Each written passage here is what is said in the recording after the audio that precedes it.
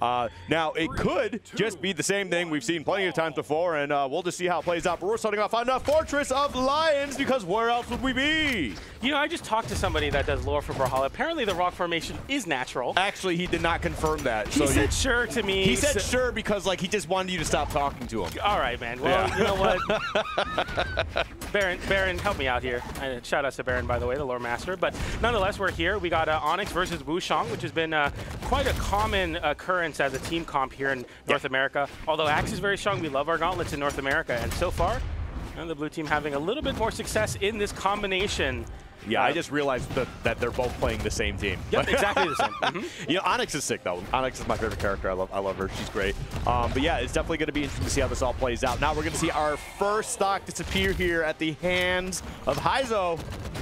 And, or no, Hideaway, excuse me. And we'll see how this goes forward from here. Right now, red team in a little bit of a tough spot. But, you know, I mean, they still got plenty of time to kind of, you know, figure their things out and kind of bring it all together.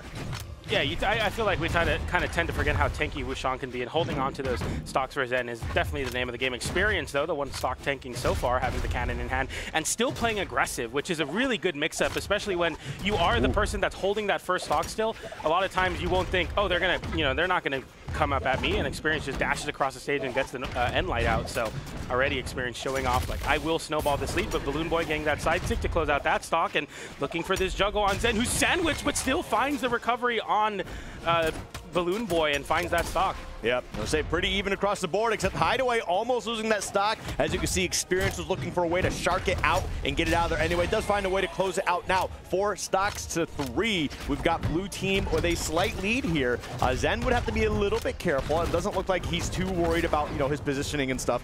So we'll see how it plays out. But right now, all right, there we go. Hideaway. BalloonBoy just was not able to confirm into that. That would have been a huge conversion. Yeah, Experience is then playing very well right now with this stock lead and just kind of allowing red team to, you know, attempt to get those big combos going, and as soon as they mess up, ready to jump on those whiffs. BalloonBoy getting caught in the left side. The blue team opting to, instead of edge guarding, going for the 2v1 on Hideaway. The pickup continues as Zen gets the downlight into recovery for some more damage. Really, really fast game plan from the blue team. Just always, it feels like no matter what spot you're in, you're always at risk of getting hit or team combo for some big damage. BalloonBoy gets hit with the downlight. Nice awareness from Experience to not go for the end light, and that end sig from Zen will close out this stock, forcing BalloonBoy on his last stock as well. The blue team, slight stock advantage. You're looking to lose those stocks soon, but right now it's looking pretty good as they extend this lead. Yeah, and there we go. Going to be able to close that one out too. 1 stock across the board. Hideaway is in a little bit of trouble here in that red. However, I mean, it is Onyx. You do have a little bit of life left in this stock, hopefully, and does have weapons in hand, both of them actually. Actually, everybody has something right now. It's basically almost gauntlets. We could get all gauntlets at some point. Did you just realize that? I just realized that. 4 gauntlets on the screen. No, North America wouldn't have it any other way, especially not in Fortress of Lions. Yeah. Okay. There we go. Hideaway whipping there, and is going to get punished for it, losing that stock. And now 2-1. Ooh. Now, Wushang's a strong character, and honestly, BalloonBoy is very capable of doing this 2v1, pulling it off. It's going to be a very tough uphill battle, and we're not going to be able to see any attempt at that as Zen finds a way to clutch that one out. And I just realized what's bothering me about this set. What's bothering you? What's bothering me is that we had BalloonBoy and Hideaway. They were blue earlier. And Experience and Zen were red earlier, and now they're the separate colors, or the opposite colors, and it's throwing me off. It's all right. You know, I don't like that. Definitely getting late, so, you know. It's not late, okay? It's not late. What time is it? It is 8 o'clock. I don't know. Yeah, that's not late. I'm usually up to like 4 a.m. That's not late.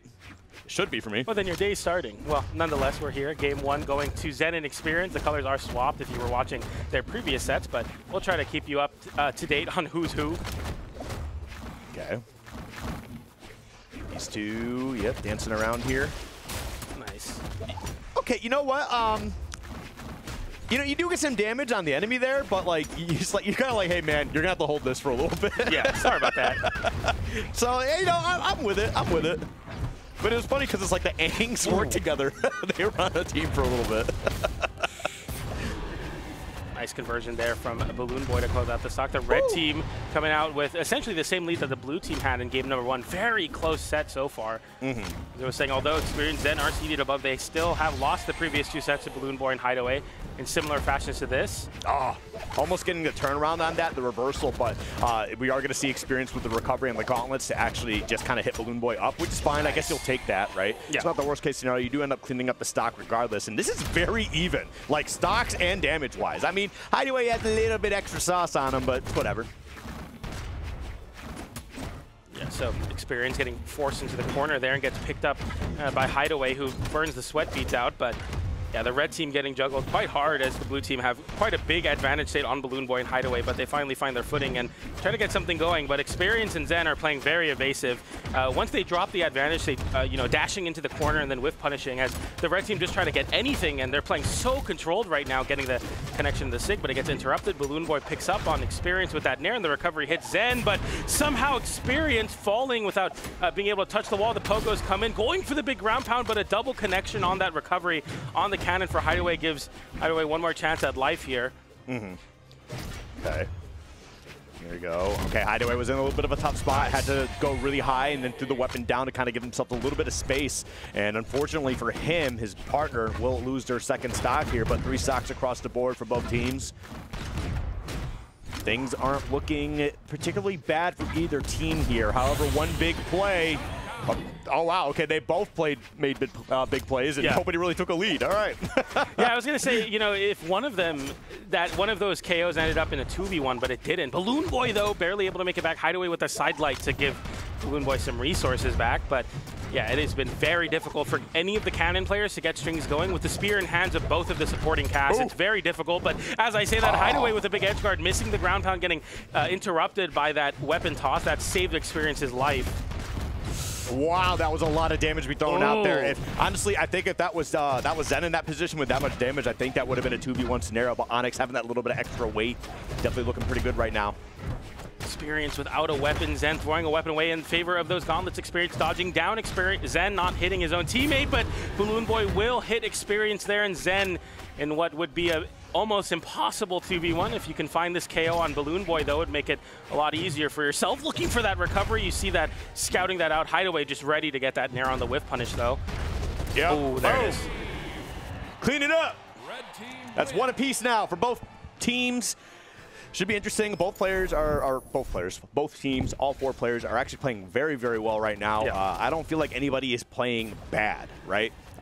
It's just kind of a matter of somebody's got to play a little bit worse, right? Yeah, exactly. And the thing is when I say worse, it's still really, really good. Yeah. So somebody's got to lose. That's how this game works. And if not, we go to sudden death and, you know, do our thing there. What I'm noticing is the Onyx player is opting for the cannon a lot more of the time, and what you're seeing is as Hideaway or Experience have a cannon, you have Zen and BalloonBoy on the spear, looking to not only whiff punish but also you know, follow up on a lot of these dodges that get burned out by cannon. I think that's what gives Spear that advantage in twos, is the ability to quickly put out these long-range hitboxes very well. But as I say that, Experience proving me wrong with the gauntlet activation, almost finding a KO, but BalloonBoy able to save his teammate with that spear recovery, very big hitbox. Yep. Oh, wow. Yeah, you technically stopped the combo, but you kind of also kept it going a little bit. Yeah. I do like what you did, but yeah, unfortunately, you just kind of one of those, I have to hit you, my friend, in order to stop your pain. Yeah. It would have been a lot worse if you let Onyx combo to a SIG there. So good, a very heads-up play from Zen, and continuing to be very heads-up with these landing side airs to call out BalloonBoy trying to jump back to the stage. Hideaway getting a recovery there, and some chaos in center stage. Somehow the blue team coming out on top of it. Nice side air to find that KO. Yeah, this is actually really crazy right now. Blue team's doing a pretty solid job. Well, actually, it was, 3 stocks. They're all up in that deep red there, too. I mean, obviously, Hideaway's got 2 stocks now, but yeah, not doing too bad. Blue team, all right, does have a solid lead here at 2 stocks apiece. However, these stocks could be disappearing very quickly. There goes 1. Can I get a 2? All right, didn't confirm anything. All right, just barely, probably a little bit on misspace, but. And nonetheless, avoiding that cannon ground pound like it's played. You just got to be careful when you get those low recoveries versus Experience, who's going to be looking for those ground pounds nonstop. Nice recovery there to catch the whiff punish on the end light, and it's back down to an even stock. Even stocks to appease Experience with the fist bump there. No one fist bumped Experience. I wonder why. Maybe because they're playing for their spot in Grand Finals. It's a little disappointing. You like to see the good jolly sportsmanship, but like Maybe you not mentioned, right now. they are playing for grand finals right now. It's not exactly the time for friendship between teams. It's all about securing your spot for at least a guaranteed second place, and that's more money. So that's what it's all about. Zen had that sweat beat situation earlier on, didn't get KO'd for it, throwing the weapons away, and scary spot as Hideaway is looking for that recovery. As I say that, Experience gets a nair to disarm BalloonBoy right now. So BalloonBoy now the one unarmed, but picks up a spear immediately. Somehow they're always on the same weapon cycle between the two teams as well. Nice recovery there to close out that stock from BalloonBoy.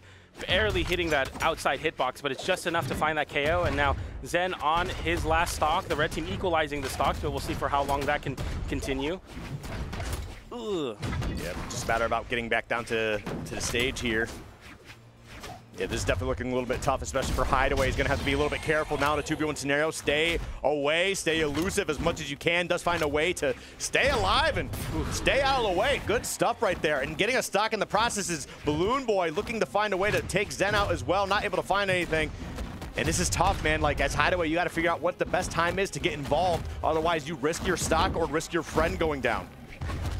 Gotta really hold on to the stock as Hideaway, but you see the aggression, you still have to do damage. If you play totally on the back foot, you just can't get anything going, and you need to if you want to make this damage deficit evaporate. Nice side air there, Hideaway in a terrible spot on this recovery, and Zen capitalizes with the ground pound after the dodge. GC and Sig to close out that game, and the blue team going up 2-1 in the set. Very, very good stuff from Zen, who basically closed out the game on his own, got the ground pound low, and immediately went high to cover that very, stalling recovery attempt there. Yep. And now we have a 2-1 lead here for Experience and Zen. We're really going to need our red team here to lock in BalloonBoy and Hideaway. I'm sure they got something up their sleeve. Again, everybody's been playing very good. It's been very even throughout. Like, we haven't seen any crazy leads. Like, I don't think we've seen a 3-stock lead. We definitely have not seen a 4-stock lead. But here we go, game 4. Let's see how it plays out. Zen and Experience needs one more to lock their spot in the grand finals to see if they can get it done here. See, they got the double gauntlets to start off, the other team getting the opposite. And we'll see if the range differential will be a big thing for the red team, and so far it looks like it is. That was a lot of damage to get this started here. That was actually really well done by red team. I like the fact that it seems like they're locking in. They're really in sync right now. Yep. And that's definitely something you want to see, especially from a team that's down one game and facing going to the elimination side of bracket here. BalloonBoy picking up one. Wow. Can they kick out Zen? They do not find a way to close out that stock quite yet, but Hideaway with another strong hit here. That's going to be some sweat beads, and they will go up 2 stocks. Beautiful. Very, very clean conversions. After that team combo to get some big damage, and Hideaway still going as Experience has the sweat beads and no way to get back. BalloonBoy sealing the fade. Hideaway going off with the down air as well, and Zen losing the stock as well. It's just chaos on the left side of Small Fortress of Lines. We got to get away from there as the blue team, because the red team will run away with this game. It's been 1 minute and 4 stocks have been taken from the blue team, and it is still going as Hideaway looks for that bit extension, but can Experience make it back? The ground pound comes in from BalloonBoy. Experience touches the wall, so we have a semblance of control for the blue team, but it got real scary there for a second. That was nutty how I was just talking about, like, we haven't seen any crazy leads yet, but here we are. All of a sudden, red team turning it up, and that's what you like to see. The big thing I really love to see here, right, was red team recognizing how big of a lead they had. They realized those stocks are valuable resources to utilize, and they went off stage. They got ignorant. They got aggressive. They got a couple stocks out of it, and they established an incredibly strong lead out of there. Beautifully played from start to finish. They technically 5-stocked. I'm going to be honest here. I know they lost the stock to Yen, but that's a 5-stock. I'm giving it to them. And the blue team, neither player breaking 200 damage. I mean, that just shows you, and I'm sure a majority of that was hitting recoveries as the red team was edge guarding the blue team. So did that game even really happen? I mean, it just happened so quickly. Yes, it did, because it's 2-2. It's game 5. I don't even know what to say about that game, but hopefully as the blue team, you're able to kind of reset, be like, you know what, everything went bad, which means we'll just do nothing that we did in the last game, and we'll get right into game 5 as Experience looks to already find a KO on Hideaway. Can Hideaway make his way back? Yes, he does. No ground pound coming out from Zen, but so much damage. Hideaway flipping it though as Zen finds sweat bead, has sweat beads the down air, seals the fade with the ground pound. BalloonBoy with some team damage, and the red team already coming out with a big lead. I'm gonna be honest here. I'm kind of surprised blue team just locked right in, like right away. Like you could have just taken like a second or two. Just like, hey, let's dial it back. Let's reset our mental. And it's not like they're playing bad. It's just that you keep red team's momentum at an all-time high here as they're just continuing to dominate. A little bit more control for the blue team as they both find their footing here and look to create somewhat of a defense, but BalloonBoy getting called out on that recovery with the down air, and Hideaway in a 2v1, pretty bad one as Experience finds the down light into Nair, and all of a sudden the blue team have a stock lead, Experience being the one with their first stock still. Yep. There we go, almost taking out Experience here. Experience the sole player with 3 stocks. Everybody else had 2. But blue team, despite the bit of a rough start, have answered back very, very well. Yes. Running around Hideaway, just getting those dash jump down airs out as a good disruption tool. Make sure that blue team can't find any big combos, which kind of sealed their fate in the last game. Nice downlight there from Experience, but you see Zen playing very defensively here as Experience has that extra stock to play with, can be a little bit more aggressive. Zen knows that, you know, you don't want to take too much damage here. Ugh. Somehow living the down air. Experience still alive on his first stock. Okay. Oh, there it is. That's a huge stock. You needed to get that one out of the way. Experience has been doing an exceptional job of staying alive here.